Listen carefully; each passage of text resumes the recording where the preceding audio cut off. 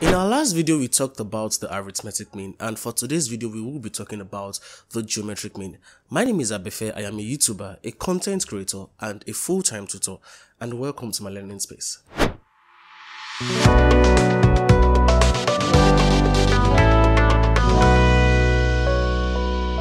In the world of statistics, we come across several types of variables, and the arithmetic mean should not be the only mean that we are going to be using to work on our dataset. So this now leads us to the concept of the geometric mean.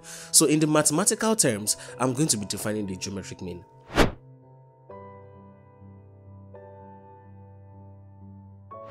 So the geometric mean is simply the end root of the product of the variables we have in our data set. So let's assume that we have our three variables. We have variable x1, we have variable x2, and we have variable x3. And we are supposed to get the geometric mean of this variable. So the formula for that is going to be the third root of x1 times x2 times x3. That is the third root of the product of x1 with x2 with x3. Now that backs the question, when do we use the geometric mean?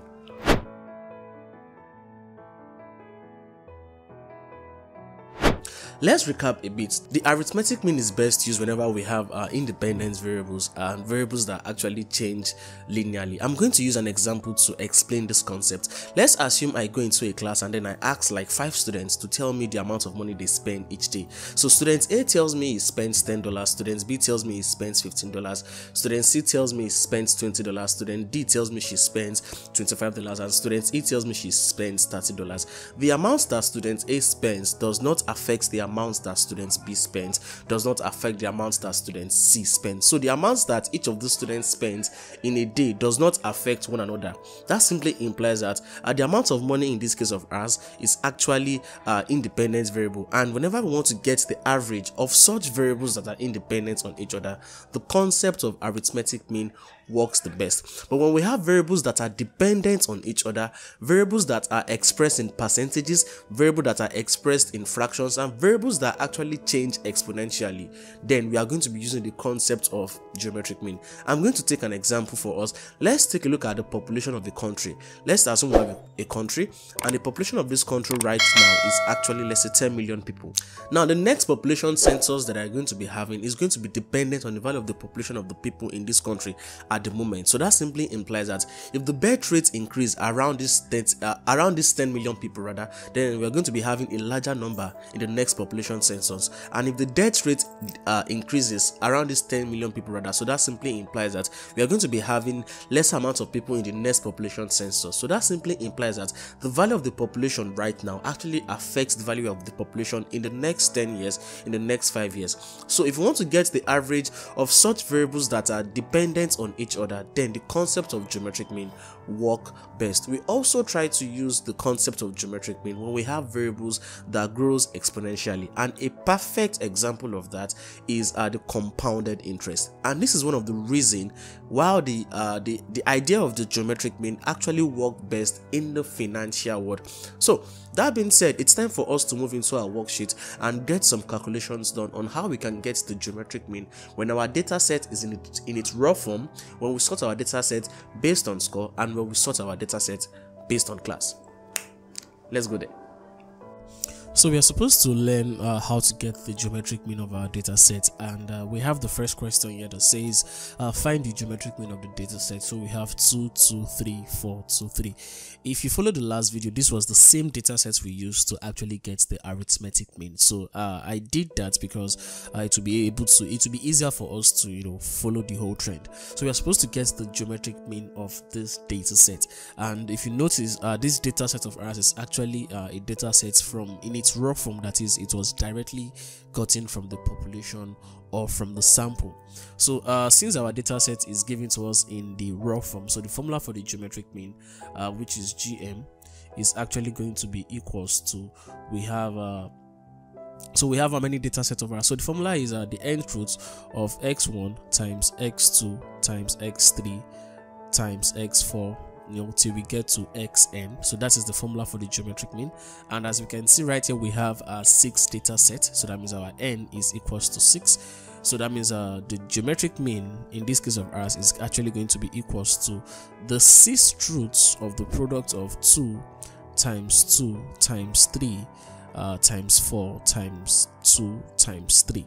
So that means our geometric mean is actually going to be equals to the 6th root of. So let us use our calculator to actually work on what we have inside the 6th root. So we have 2 times 2 times 3 times 4 times 2 times 3, and that gives us 288. So we have to use our calculator to get the 6th root of 288. So this is 6 right here, and then we have 288. So the answer from my calculator is going to be 2.57. So the geometric mean of our data set to 2 decimal place is 2.57. And it is time for us to get the geometric mean when our data set is grouped based on score. So let's go there. So our question says that Billy wants to know how much time on average does his colleague in school spends in the library in a week. So it took a random survey by asking students how much time they spend reading and got the following data. So we have 2, 3, 2, 4, 3, 3, 7 down to 4. So the timings were measured in hours. We're supposed to calculate the average geometric time the colleague of Billy spends reading a day. So taking a look at our data set, we can see that our data set is actually in its raw form, but this data set is quite large. So working with this data set in its raw form, it's actually going to be quite tedious, and this is where we have to sort our data set. So I'm going to be sorting this data set based on score, and we did the same thing when we were working with the arithmetic mean. So we have to sort our data set. So let's just come here, we draw the horizontal line. So we have this, and then for the vertical line we also draw that, very important. So this is that's about that. And then we have our x right here, which represents the variable of interest. In this case of ours, the variable of interest is time, and we have the frequency.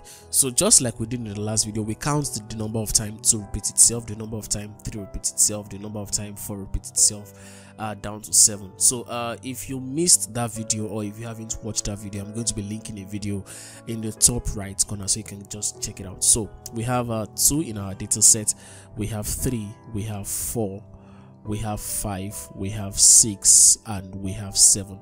So from our data set, rather, 2 occurred 3 times, 3 occurred 5 times, we have 4 to occur 6 times, we have 5 occurring 3 times, we have 6 occurring 1 time, and we have 7 occurring 2 times. So we've actually created a frequency table for our data set. So it's time for us to get the formula for the geometric mean when we have our data sets grouped based on score. And the formula is not really that different from the one we used when our data set is actually in its raw format. So the formula for the geometric mean is going to be equals to the square roots, and then instead of having n here, we have summation f right here, and then we have x1 raised to power f1 times x2 raised to power f2 times x3 raised to power f3 till we get to xn raised to the power of fn. So in this case of ours, our geometric mean is going to be equals to the nth root of summation f, and summation f in this case of ours is actually the sum of the frequency. So that is going to be 3 plus 5, that gives us 8, 8 plus 6, that gives us 14, 14 plus 3, that gives us 17, 17 plus 1, that gives us 18, plus 2, that gives us 20. So we have the 20th root. So our x1 is 2, and the frequency of the variable 2 is 3, so that's 2 raised to the power 3 times we have 3 raised to the power of 5 times 4 raised to the power of 6 times 5 raised to the power of 3 times 6 raised to the power of 1 times 7 raised to the power of 2. So let's use our calculator. So we have the geometric mean is equals to the 20th root, so we still keep the 20 right here.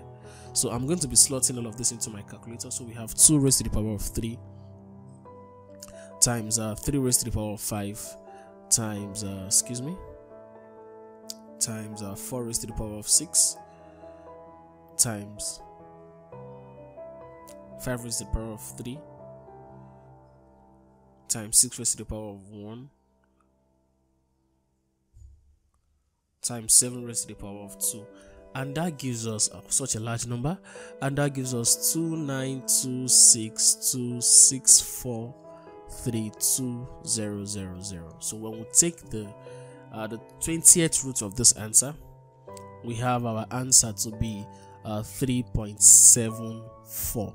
So the geometric mean of our data set is actually equals to 3.74 to 2 decimal place. So it's time for us to get the geometric mean when our data set is actually grouped based on class. So let's go there. And here's our question. It says that you grew 50 baby carrots using special soil. You dig them up and measured their length to the nearest millimeters, and you group the results. So we have length, we have frequency. As you can see, this data set has been grouped based on class, because 150 to 154 is a class. The same applies to 155 to 159. So we have I think like 8 classes right here. So 150 to 154 being the first class, and 185 to 189 being the last class. So let's just actually come back to, let's try to extract out this table. So we are going to be having something of this nature. We have the horizontal line, and then we have the vertical line. We have one of this, and then we have another of this. So we are going to be having two, because we'll be needing what we call the middle class. So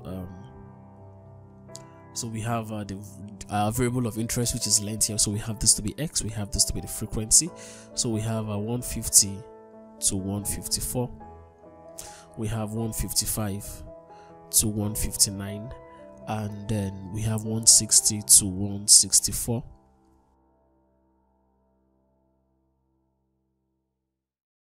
So the formula for the geometric mean when our dataset is actually grouped based on class is almost like the one we use when our dataset is grouped based on score. Just at this time we are not going to be using the value of the variable directly. We are going to be using what we call the middle class. So the formula is that the geometric mean is equals to the square root, and then we have a summation f right here. Then we have xm1 f1 times xm2 f2 till we get to xmn, then we have fn. So that simply implies that you are going to be getting the middle class. And like I said in the previous video, the middle class is simply the average of the classes, the average of the lower class and the upper class we have in a class. So for the class of 150 to 154, so the middle class is going to be 150 plus 154 divided by 2, and the answer we have right here is going to be 152. Excuse me. So we have this to be 152. So the same thing applies to 155 plus 159 divided by 2. That gives us 157, and we do the rest like that. So it's time to substitute all of this into the formula. Well, we have a quite large number of data sets, so we have to be careful. So the geometric mean is equals to, so let's sum this frequency first. So let's use our calculator to sum the frequency. So we have a 5 plus 2 plus 6 plus 8 plus 9 plus 11 plus 6 plus 3, and that gives us 50. Okay, yeah. So that means that we have the 50th roots exactly. So this is 50. Then the middle class is 152. So this is a 152 raised to the power of 5 times we have excuse me, let's take that up exactly. So we have 157 raised to the power of 2 times 162 raised to the power of 6 times 167 raised to the power of 8 times 172 raised to the power of 9 times 177 raised to the power of 11 times 182 raised to the power of 6 times 187 raised to the power of 3. We can see that this is going to give us, if you try to work on what we have inside the 50th root, it's going to give us a large number. So I'm going to just substitute all of those directly into my calculator and get the final answer. And the answer to our question is actually 170.32. So the geometric mean of this data set is going to be equals to 170.32. So if you actually learned something from this video, and if you also enjoyed the class, I would really appreciate if you can subscribe to this YouTube channel and also like the video. You can also turn up your notifications to get an alert or to get notified when I release new video, which I do almost like at least 3 times in a week. Thanks for making it to the end of the video, and I really appreciate that. We'll see you in the next one. Bye for now.